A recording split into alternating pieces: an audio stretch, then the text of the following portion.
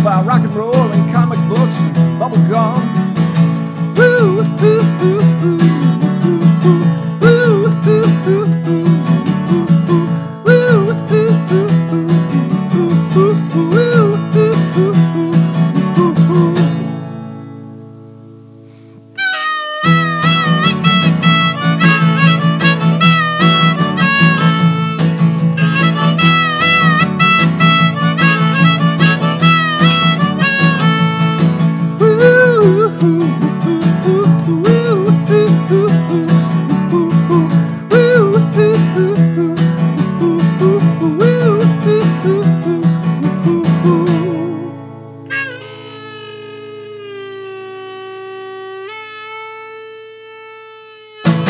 Hey there, welcome to Sly Wagon Lessons. Going to try for a quick lesson today on a great song about the Headstones, When Something Stands for Nothing.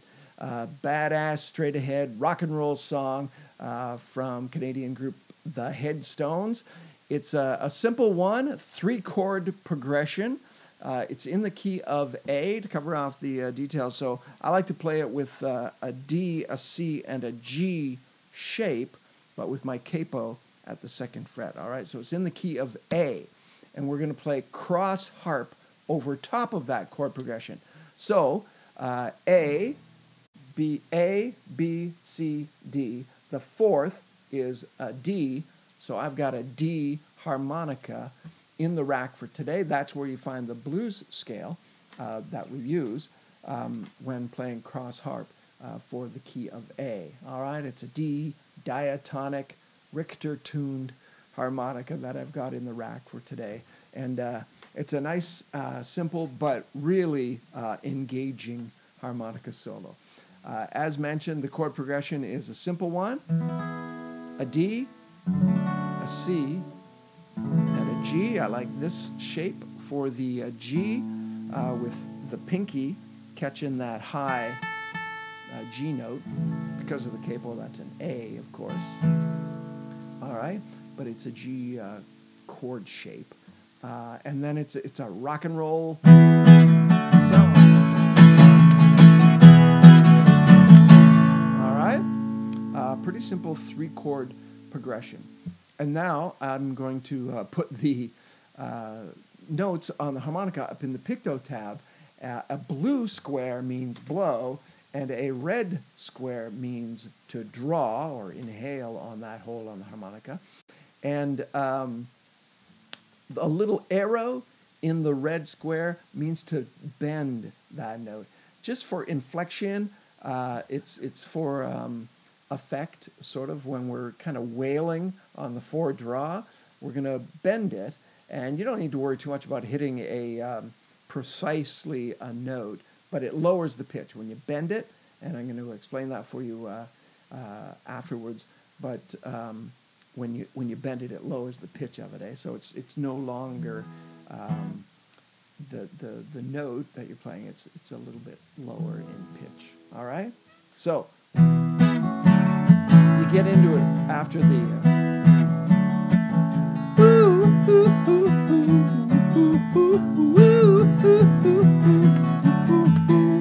And then there's actually an 8 count.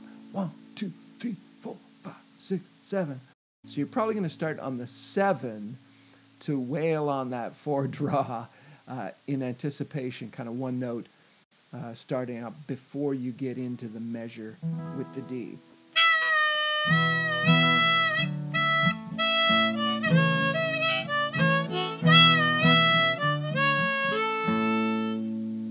That's it. All right, so the first time through, you actually hang on that 4 draw, bending it and kind of wailing on it, until with the chord progression, you're down to the G, and then you throw in a little bit of stuff. So again, I'll try to play it more slowly still and put it up in the PictoTab.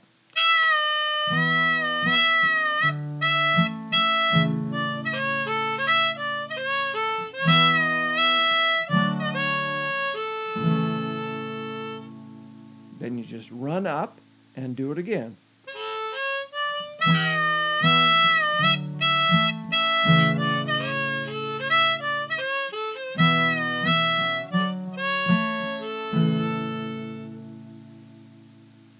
That's it in its entirety, and you throw that in a couple of times in the Headstones when something stands for nothing. Thought it might be interesting, though, to look at and let you hear if you were playing this in a band setting, all right? So you're playing the harp. You don't have guitar playing responsibilities. So what I would do then is hold my harmonica and use a harmonica microphone. All right, this one's the green bullet. A lot of guys use these. And through an amplifier. So I'll just show you the one that I use. Kind of when you want to play the harmonica through an amplifier, it's almost like the crappier the better. So you get kind of a squelchy sound. So I don't know that I've found the ideal amp yet, but this is the one I use. It's an old Italian amplifier called a Miazzi. All right, and it gives me a fairly pleasing tone when I play it with the green bullet microphone. So again, in a rock and roll band setting where you're just playing the harmonica, which is kind of a fun situation to be in, you're going to play it through an amplifier, and you're going to get a very different tone.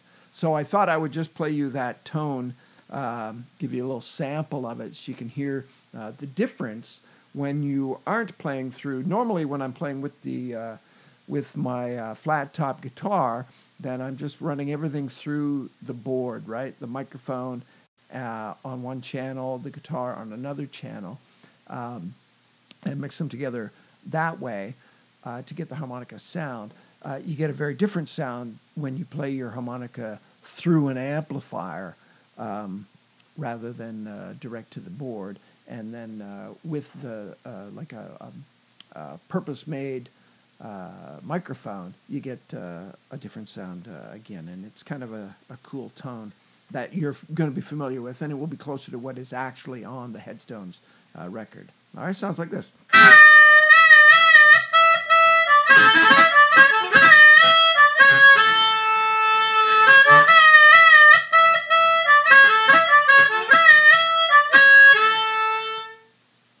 Neat. So I did promise you I would talk a little bit about how to bend notes. All right. So in the context of this song by the Headstones, it's mostly that 4-draw. Let me turn my mic back up. This one feeds back a little bit if you're not careful. So as I've covered in other lessons, the bending of a note is about changing the shape of the your mouth. All right, so you think of your mouth as like a kind of a cavity, and then if you constrict the front portion of your mouth, it changes the pressure that the air is coming into that air chamber. Right, as you inhale through the harmonica, then you change that pressure by constricting the front portion of your mouth without changing the pressure with which you're inhaling. That can kind of remain constant. That you shouldn't concentrate on that. You focus on just changing the shape at the front of the air chamber that you've got through your mouth. All right, so it sounds like this.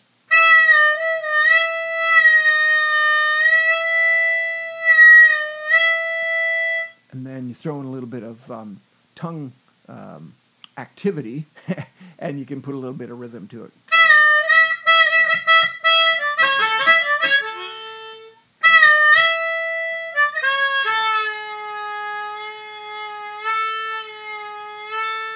All right. If you've ever done this thing in high school, drove your teachers nuts, the water drip sound. It's similar to that. On the water sound, you're exhaling, you're forcing air out through a smaller kind of opening then, whereas on the harmonica, on a draw note, you're inhaling. But it's the same principle. You're just changing the shape of your mouth. All right? So hope you enjoyed that. And work at the bending of the note if you don't already have it down. And it'll come with repeated effort. And then you won't be able to stop bending. And that'll become your new challenge. All right?